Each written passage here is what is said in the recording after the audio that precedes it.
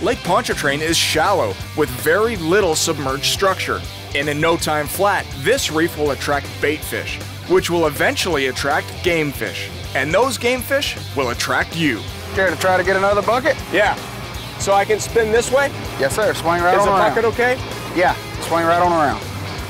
This is where things get dicey. Weight shift and hydraulic power. Awesome. Push forward. All right, now pull your stick to you. And you'll have to pick up at the same time once you get in the rocks. Pick your boom up. Boom up. Boom up. I think he wants me to boom up. Pull your stick straight to you. And curl is? Curl. Pull it. Yeah, there you go. All right, curl straight up now. All right, now pick up. We got to get that piece of rebar off, by the way. Swing right around here and set it on the deck so we can get our guys to get a rebar off. This is insane.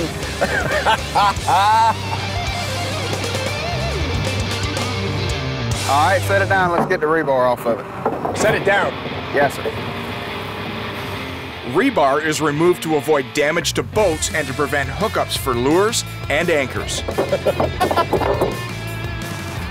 It's ready to put in the water now.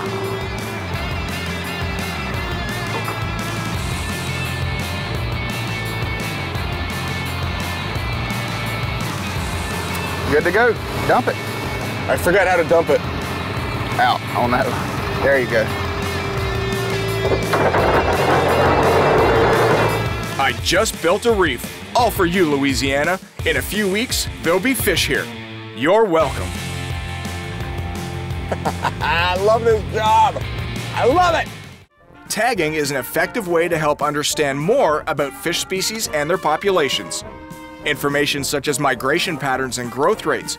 By simply placing an inexpensive tag in a fish, there's a chance that fish can be caught again, and the angler will provide updated measurements and location. He may be a small keeper. So when I tag mine, just slip it underneath. Take it good and deep, good deep angle, and don't be shy with it. You got to poke it pretty hard, and it'll pop through that skin. There you go.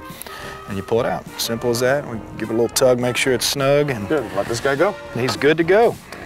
And then we'll, well, we're not going to be able to tag mine. We just arrived here at this first spot. It's about 8:30, 9 o'clock in the morning.